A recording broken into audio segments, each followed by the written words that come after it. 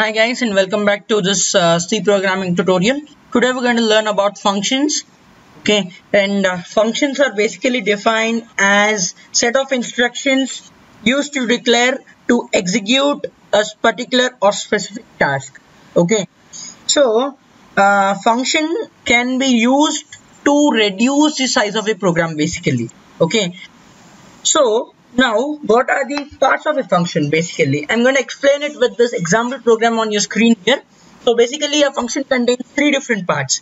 Okay, the first one being the function prototype. Function prototype is the basic declaration of a function. You declare the function that you tell the program, you tell the compiler that I am going to use a function. Please provide some memory for me. Okay, you are telling the compiler, okay, that provide me some memory for this particular function. I'm going to use this, just allow me. Okay, then you have the function the function definition. Okay, this is generally written outside the main program. Not generally, it is always written outside the main program. Okay, and here you declare what all you want the function to do. It is like a normal main function, but you have a separate, you can do whatever you want with it. Okay, then you have a function calling. Okay, function calling is basically you write in the value, you call the function inside the main function, because why, you might get it out that why I can just execute the function from outside the main function. But what happens in real time is, okay, the compiler goes and checks only for the main function and nothing else. The compiler doesn't bother you write 100 functions or 1000 functions, goes and checks only for that single main function. Okay, finds that main function, executes it, or else gives a damn error. That's it, nothing else. Okay, so you have to basically call each and every function into your into your main function, so that it gets executed. And you can call a function n number of times, like I have called it 2 times here. Okay, so now let us look at how this program works. We'll go step by step. First of all, I would like to introduce to you two parameter passing techniques. Okay, parameter passing techniques are techniques that can be used to pass a value to a function. Okay, like you can always have a declared, you can always write your own values inside the function, never mind, not a problem. But at cases you want that I want to transfer a value from the main function back to a function. Okay, so how do you do that? There are basically two different methods. One is called call by value, which you can see the program is written here, call by value.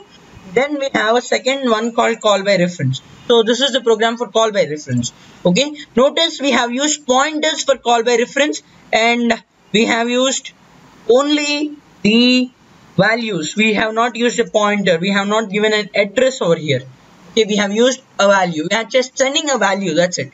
Okay, so I would be showing to you how does this work with an example. Okay, so basically consider that you are owning a joint account, you and your friend are operating it. Okay, so suppose you have a balance of 20,000 rupees in that. Okay, now suppose your friend goes to the ATM and draws 10,000 rupees from the ATM. Okay, so what would be the final balance for your account? It would be 10,000, it wouldn't be 20,000, right? Okay, so that is the place where you're using call by reference. Okay, you're saying update my value if the address is updated. Okay, you're taking in the address. Okay, you're taking in the address and not the value at all. Okay, so if I change the value in the main area, okay, it would be even reflecting in the function also automatically. You don't need to do anything because address is getting copied rather than the value itself.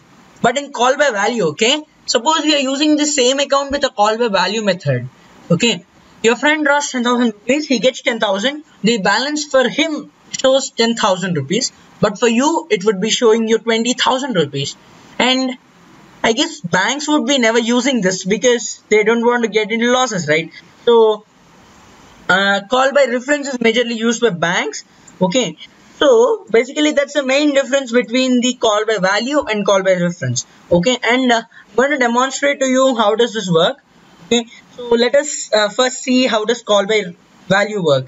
Okay, I'm going to call the same function twice to even show you that a function can be called twice. Okay, so I'm entering 4 values into it. My first value would be 1, 2, 3 and 4. Okay, and then you can see values before swapping are 1 and 2 because I have given only one x and y, so 1 and 2 would be coming up. Values after swapping, since the first x and y has been executed, x y values get transferred here. In int a, x gets transferred, and int b, y gets transferred. So a value would be equal to 1 and b value would be equal to 2. And then the small coding here, I would take a temporary variable t. Remember one thing, t has a scope only within the function. You cannot call it in the main function. It is going to give you an error. Okay, so now what is this going to do is, okay, it's going to swap my numbers by just doing some small interchanging. Okay, and it's going to print out me 2 and 1. Okay, then I have entered 3 and 4. Okay, 3 would be getting passed to R, which would be indirectly passed to A, and S would be 4, S would be passed to into B, and that would be again executing the same code and returning me this value here. Okay, so basically this is the way call by value works. Okay, now if I go to call by reference, okay, okay, suppose if I enter the same, it's going to show you the same answer, but here, okay, what is going to happen is it is not going to pass the value, rather the address. I can show you the proof of it. Okay, suppose if I remove these stars over here, okay, you can see the difference now here.